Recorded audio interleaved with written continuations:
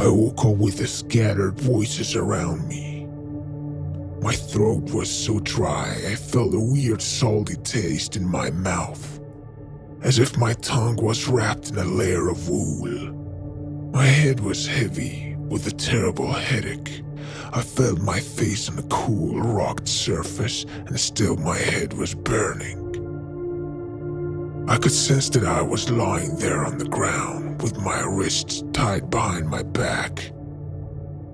I had the same sensation in my feet.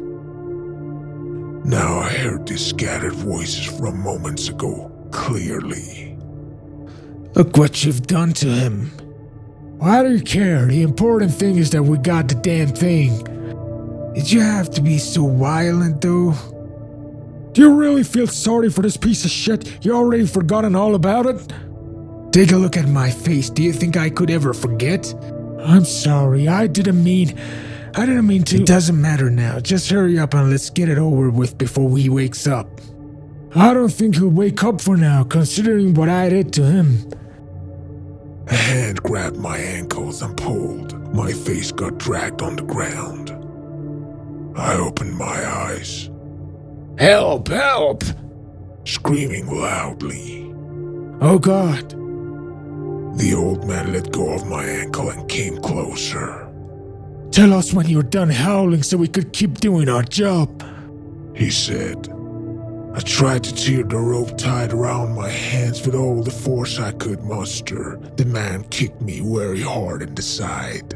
Don't struggle too much. Let us do our thing. My God, who are you? What do you want from me? I'm truly sorry, but you know everyone has a fate and sometimes we can't change it. You should stop fighting and just accept it. Why have you taken me? What do you want to do with me? Sorry, pal, but I don't understand any of the things you say. What do you mean? Please let me go. I don't even know who you are. Kneeling at my side, the man drew a big knife from his waist and put it on my chest. I'm sorry. Have we met under different circumstances? We could have been friends now. And then, with a flick of the wrist, he plunged the knife into my chest. I panicked, but didn't feel any pain. After a moment, my breathing turned to hissing. I felt like a water pot was boiling in my lungs. I started coughing and throwing up blood. The man stood up with his knife still in my chest. He grabbed my hands and tried pulling up from the ground. Come on, help me and grab his feet.